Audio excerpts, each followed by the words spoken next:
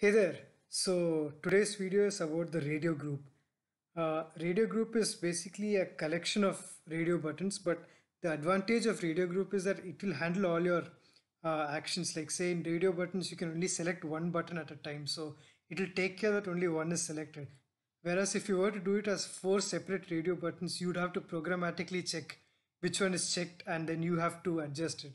So radio group is really useful in that. I'll show you how to make it.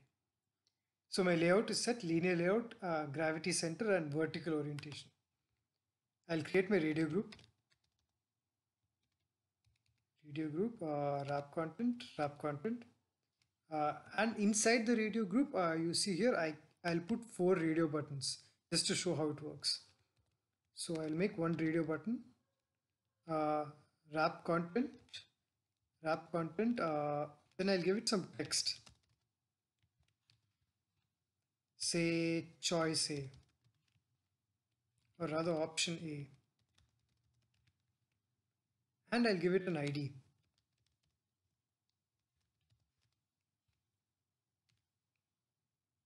RBA. So I'll make 3 more copies of this, all inside the radio group. This will be RBB, option B, RBC, option C, and RBD, option D.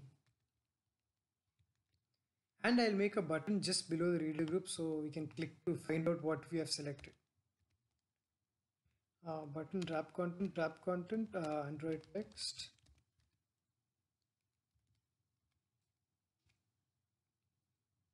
Go. On click, we'll call the function go. So I'll go to my main activity. I'll create the function go.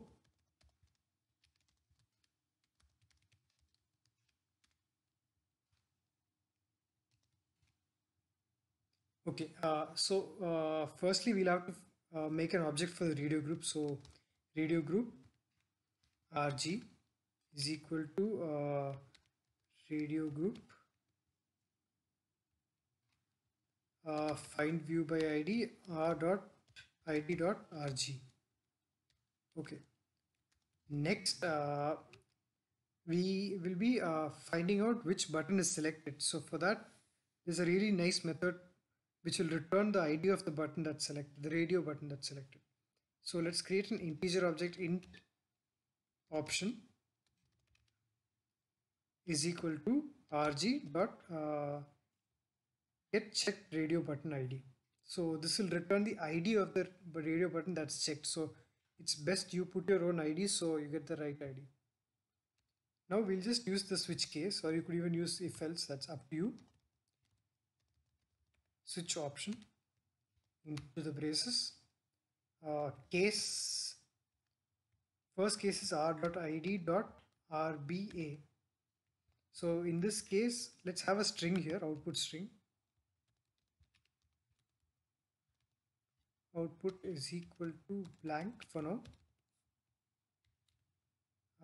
Say you selected option A, your output should be you selected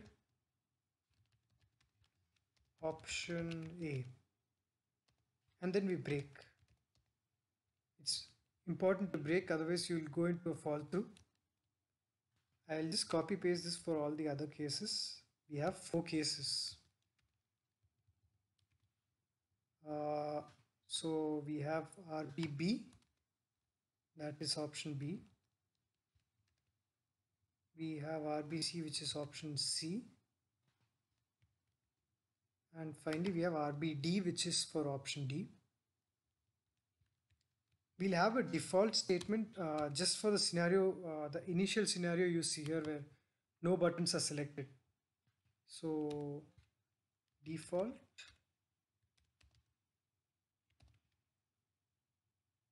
output is equal to no buttons selected.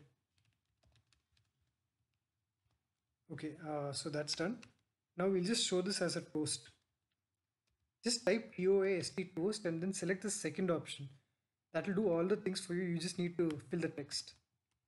So our text here is output. So that's basically it. That's the code. Now we have accounted for the case where no buttons are selected.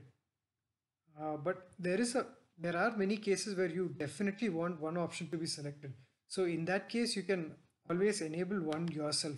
So I'll do that here for my option A. I'll set it as Android checked true.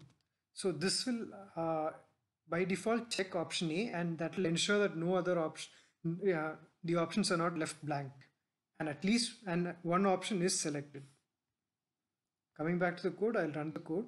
Okay, so we have our output here, but just before that, I forgot to add the ID for radio group. So you need to add it like you normally do. I set it as RG.